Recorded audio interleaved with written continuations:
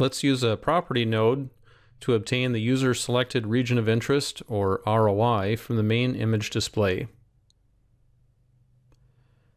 I need to connect something here to the ROI descriptor. Let's look at the front panel, and our main image display, of course, is located right here. If I double click that, it brings me to its location in the image show state. Let's go back to Image Analyze. Look for Application Control and then Property Node. First thing I'll do is right-click on this and choose Link to the pane, and specifically it's the image display. Then I select the property. There's ROI right there.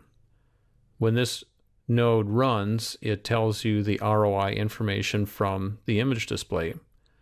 I'll finish up by connecting the property node into the air cluster.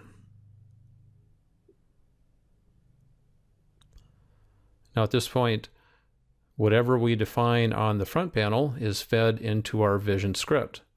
We have a wide range of regions of interest that you could select.